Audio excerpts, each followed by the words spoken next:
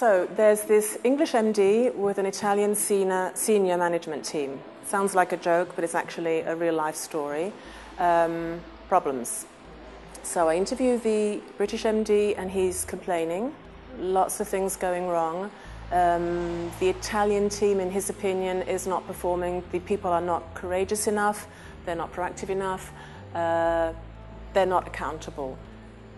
Okay, so I go interview the Italian team, and they're also complaining about different things, and their complaints are that the British MD is not warm enough, he's not conversational enough, he's not communicative enough, and they're just not on the same page. However, they do speak the same language. They're both bilingual. They both speak excellent English and excellent Italian. So where's the problem? And the problem is a dilemma I see quite frequently. And the dilemma is you've brought people from different realities together to solve big problems. In this case, the business objectives were very challenging. They had stiff competition. They had a short time to bring results to headquarters. And they were under a lot of stress. They were speaking the same language. They weren't getting anywhere.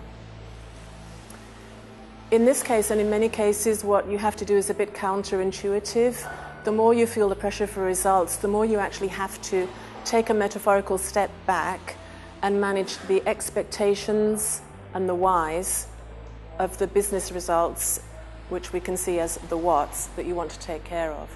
So we had to live with the pressure, take a step back. They had to figure out what he wanted from them in terms of how they were to get to the results, and vice versa, and with a bit of work on expectations and intentions, and with a bit of work on sharing the whys, which actually didn't take long, but was being totally ignored, we got the team back together again and working well towards their objectives.